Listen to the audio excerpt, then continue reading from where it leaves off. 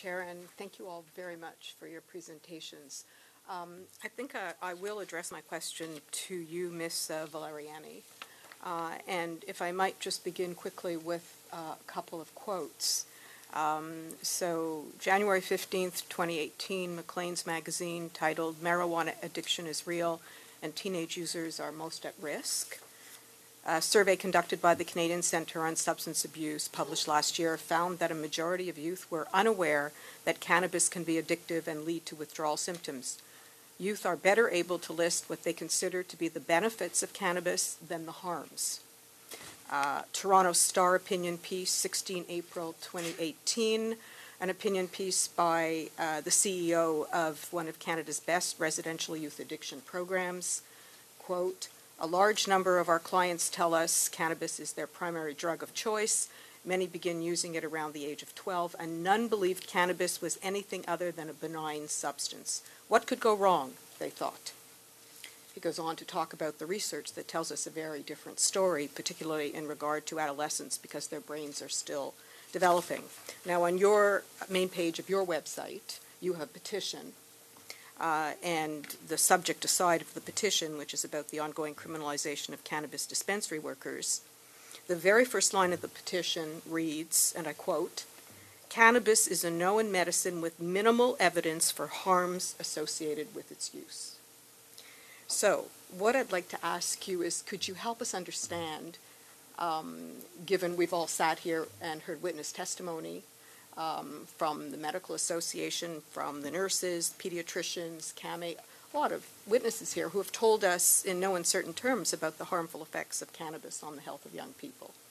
So how do you begin a petition with that message? And you speak about the importance of listening to youth, and so I'd like to hear what you say. Absolutely.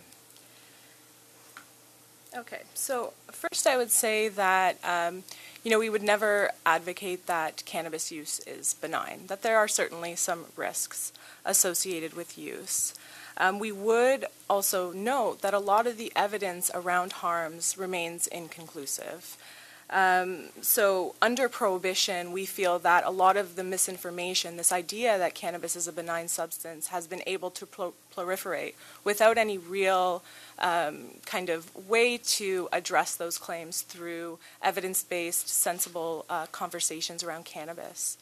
To address the petition was mostly in regards to the idea that the continued enforcement around Toronto dispensaries was primarily targeting entry-level youth workers, so that they were often left without any legal resources. So in that regard, that petition was more around that. Okay. Subject matter, but I am saying that we have heard in no uncertain terms that there is an evidence base of the harms of cannabis on the brains of youth. Okay. Up until the age of 25. So I would like to, I'd like to kind of focus attention on a new study that actually was just released last week in JAMA Psychiatry. So JAMA Psychiatry is a very high impact and well-respected journal, and they systematically reviewed 69 studies that looked at youth, cannabis use, and cognition. Their conclusion, if I may quote the study, says, "Associations between cannabis use and cognition functioning in adolescents and young adults are small and may be of questionable clinical importance for most individuals. Results indicate that previous studies of cannabis use and youth may have overstated the magnitude and persistence of cognitive deficits associated with use." They also go on to say that after a period of abstinence of roughly 72 hours, most of those cognitive deficits observed are reversed. So this only speaks to cognition. They didn't look at other pieces such as, mental health, which are other kind of key concerns. So they didn't look at depression or psychosis or yes, things exactly. Of that sort. So I have copies of the key points in the abstract, which I could also leave with the chair. But I think that it's really important to consider also that a lot of the studies that we have around the harms of cannabis use, again, not saying that it's completely risk-free, but they can't tell us about the direction of that relationship. They can't tell us the magnitude of that relationship or the strength. So I think it's really important to consider that oftentimes the harms that are experienced are really part of a kind of larger social and structural and environmental factors. So when we start considering things such as socioeconomic status and concurrent alcohol and drug use, those associations tend to get weaker. I'd just like to ask you one quick question, if I might, Sure. because I'm sure I'm running out of time.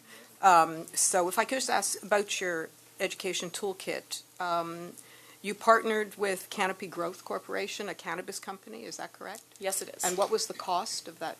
What was the money they put into it? So the grant was $50,000, and if I may clarify how we mitigated bias in terms of accepting money from Canopy. So, you know, we took steps. So first of all, it was an unrestricted grant, so I think that's really important to note that they had no hand in choosing the research team, in the development of the resources, in the messaging, in the design. We also had it reviewed by an external youth committee of 3 individuals who were outside of CSSDP, and then an external committee of 9 experts in various realms to ensure that our literature reviews were reflective of the scientific evidence. So this included drug policy experts in Canada. It included nurse practitioners from places like Sick Kids. It included educational consultants and parent groups that focus on drug use. Okay.